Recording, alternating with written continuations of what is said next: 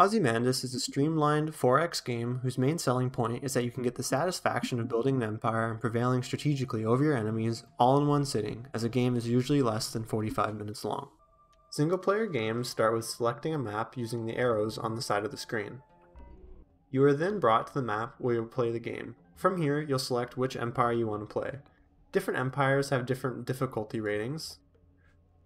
These are determined by starting city size, traits of the empire, and starting location. In multiplayer games, these difficulties are displayed under the empires when you select them, also showing their starting city size and trait. From here, you'll request at least 2 civilizations that you want to play.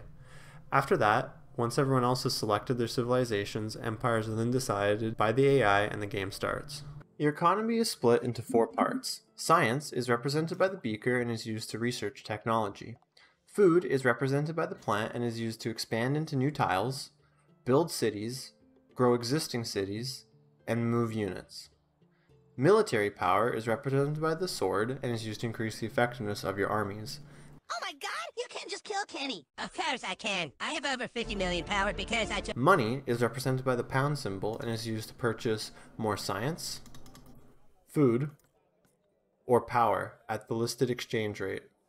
If you make a mistake during your turn, you can reset your turn and start over by clicking the ticket in the bottom right of the screen. The hourglass is where you end your turn. Besides purchasing more materials for you, money can also be used to reduce the waste of leftover materials, with an appropriate category for each type of material. With 50 unused science and a default waste rate of 25%, 13 science would be wasted if it was not used. If I spend money to reduce this percentage to negative 20%, only 10 would be lost. Money can also be used to purchase military units, with each successive unit becoming more expensive. One of the uses of food is buying new hexes to expand your empire.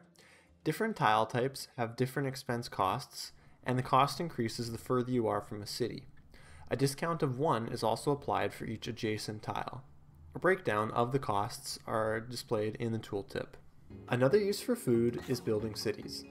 Costs determined by tile type and number of existing cities. A discount is also given to coastal territories, which includes inland lakes. Cities must be built at least 1 tile away from enemy territory and at least 1 tile away from existing cities. Another use for food is growing a city.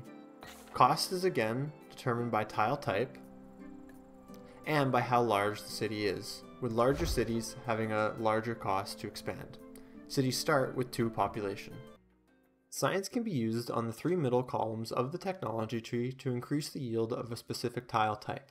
For example, buying the 15 cost science tech for river tiles would change my science yield from 10 to 13, as I have 3 river tiles and each yield technology increases the appropriate yield by 1.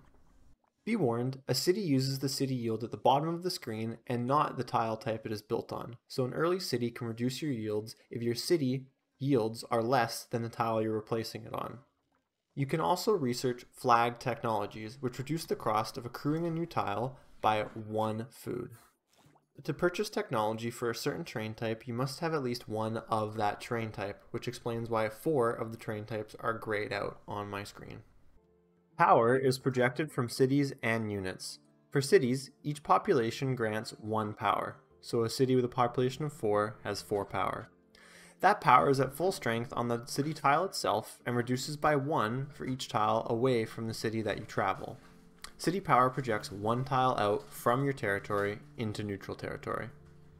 Units exist as armies and fleets. Units can be spawned from any city. However, fleets require a coastal city to be spawned in. Inland lakes count as a coast.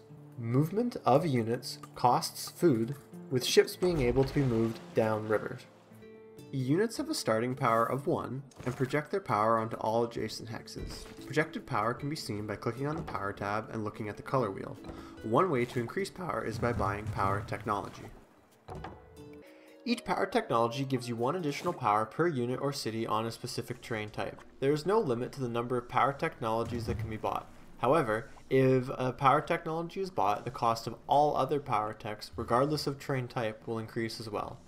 Note, power is granted to the tile being fought over, not the tile the unit is standing on, unless that is the contested tile. If two parties claim the same neutral tile with a flag, whoever has the most power is given the hex. Power can come from a power technology for the terrain type, city power projection, or a unit nearby. If power is equal, whoever has the more adjacent tiles wins. If number of adjacent tiles is equal, nobody gets the hex. Power can be increased by spending money on power, which increases non-linearly, as the more you buy, the more expensive each successive power becomes. Cost also increases the more units you have. Buying 2 power will give each unit 3 power that is projected onto nearby hexes, with 1 base power and then 2 power being bought. Bought power is applied the following turn. To conquer an enemy's territory, you need a unit adjacent to their hexes. Clicking on the power tab shows a color wheel on contested hexes. If your power is greater than theirs, represented on the color wheel, you will threaten that territory. If it remains greater than the enemy for another turn, you will then capture that territory.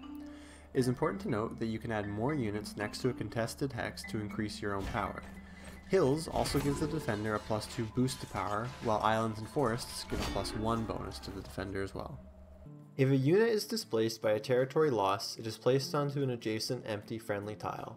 If no such tile exists, it is destroyed. At the start of each turn, you're presented with 2 opportunities. These may be a reward, challenge, or payment. A reward gives you something for free, like claiming 2 food per grassland, while completing a challenge will then give you a reward, like getting flag text to receive materials. The last type, payment, gives you something. Often pay 50 of one resource to receive more of it over several turns, or pay something to gain power for a few turns. These opportunities change as the game evolves. You can have up to 3 at a time, accessed by clicking on the crown on the left-hand side of the screen. In the endgame, victory point opportunities may be presented, offering a crown in exchange for certain materials. These crowns can be used to win the game. Your win progress can be seen by clicking on the crown on the left-hand side of the screen. You need to collect a certain number of crowns to win the game, displayed at the top of the menu. This number is usually 7. These crowns can be gained from the aforementioned opportunity cards or by completing victory conditions. These conditions change value and crown rewards with every game and map, so be sure to think ahead.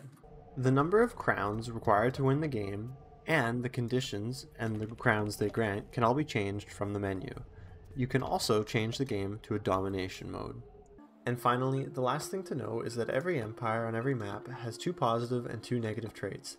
These are generally a percentage or flat value increase or decrease to flags, buying units, or researching waste or technology. You can also click on an empire's banner while you have your own victory screen open to see their progress towards victory. Some tips and tricks to keep in mind when you play the game is to keep a lookout for the power opportunity. This power gives you a discount to power cost if you reduce your power waste to -50. It's an extremely strong opportunity, and it's well advised to keep your power waste at -55 until you get this quest to fully upgrade it. At the start of the game, trying to expand in predominantly one territory type is a good idea, as it allows you to maximize yields from early research. And finally, military might is not the sole determinant of who wins. In this example, I see that Hanging Gardens requires 800 gold and gives 3 crowns, which will give me a victory. I adjust my spending, and glory is now eternal.